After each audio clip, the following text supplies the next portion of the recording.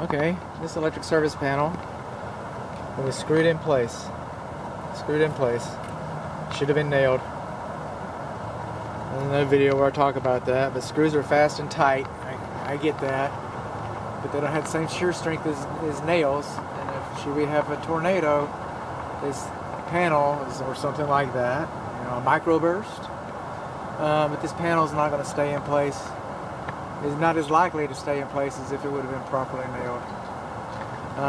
L1 and 2 have the rubber boots on them. That's good. That's good. We want that because copper coming in, copper to copper. The neutral's labeled. We got that. This is fine. All fine, fine, fine. You come down here.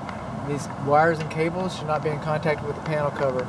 This copper, this insulation right here, it's coming unwound. So some of these lines, it was just time. It's not like it was aluminum, but they're just damaged. It's not like it was, but damage. We got white hots.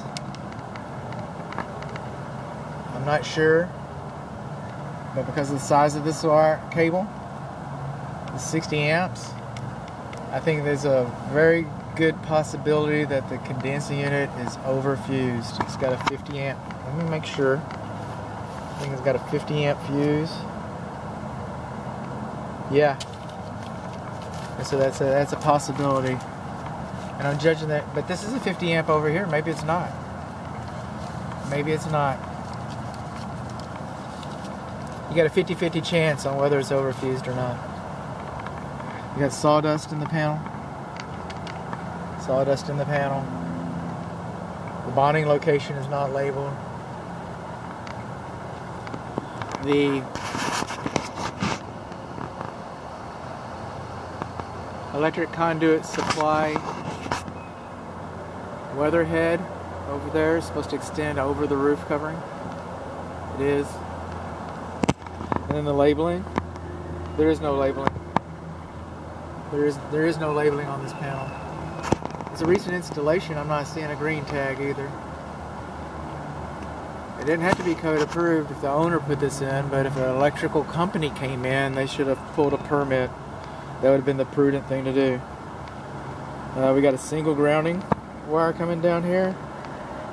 Okay, should be two. Should be two. Within 8 feet of each other. Or is it 6? But 2. Close. No permit. This is called a connector. No connector over here. This is called bundling. You're only supposed to bring 2 cables in at once. 2 cables in at once. And obviously they bundled that. Now on an exterior wall application, that might be allowed.